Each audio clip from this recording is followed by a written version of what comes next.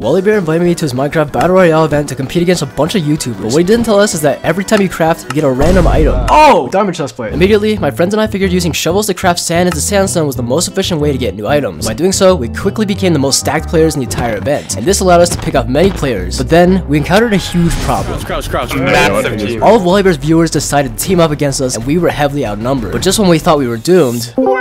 Not YouTubers are like, trying to kill us. Creators versus viewers, here we go. Also guys, we may have gotten some illegal items. And so now that my group teamed up with the LifeSteal members, the entire server went to war. Hey, go! Right in the direct center. God apple. Yes. Nice minute. Two right behind you. I'll be two behind you. I'll be behind you. Let's go, subs. Yo, guys. Do it. Oh, let's go! It's like... Grievance, bro. That's what happened when...